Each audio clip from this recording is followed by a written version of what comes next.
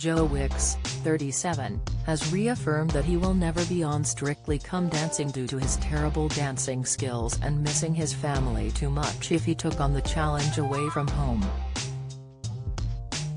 While discussing his reasoning for not doing the show, Joe told Express.co.uk that he would be as stiff as football legend Tony Adams if he ever signed up for the BBC show. Strictly Come Dancing has been filled with many famous faces over the years, however, fans will be upset to know that Joe will not be joining the lineup anytime soon. Express.co.uk asked Joe if he had ever been asked to do the show or whether he would ever take part. While shutting down rumors that he would ever compete in the Strictly Ballroom, Joe also took a shot at this year's contestant Tony Adams, who got very far on the show despite the judges' harsh criticisms. He said, "Oh God.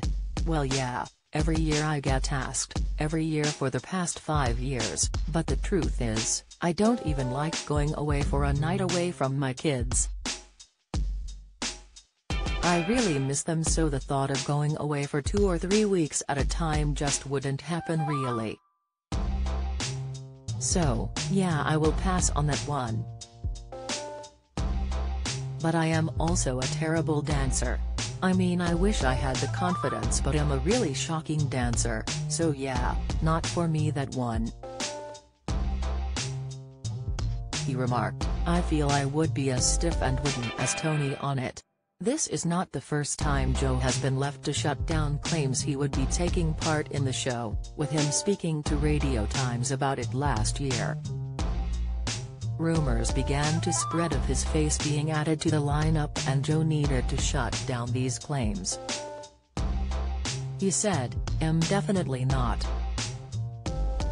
Publicly dancing on a dance floor, out there and exposed on my own, is my worst fear.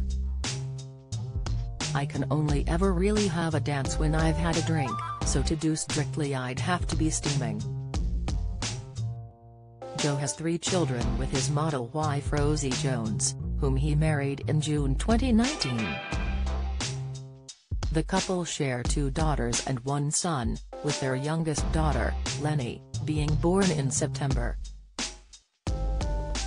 Joe recently put his fitness challenges to rest as he completed a 30-mile walk in 11 hours for children in need to help raise money for grassroots projects and local charities supported by the telethon. Sharing his fears before the walk, Joe admitted, "I've never walked this far. I think the longest I have walked is 10 miles.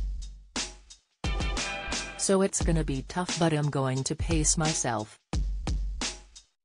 I've got 2 pairs of trainers, I've got a few pairs of trousers and tops for if I get wet, to keep myself comfortable. I'm sure I will get through it and am looking forward to it." Joe, however, completed the walk in his stride and helped boost the grand total that Children in Need raised last month.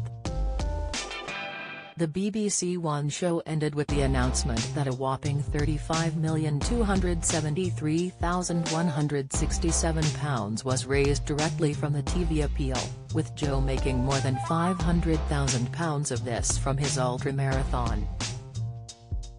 Joe is known for his fundraising efforts, making over £350,000 for the NHS during lockdown with his workout videos. If you want to donate to Children in Need, visit their website.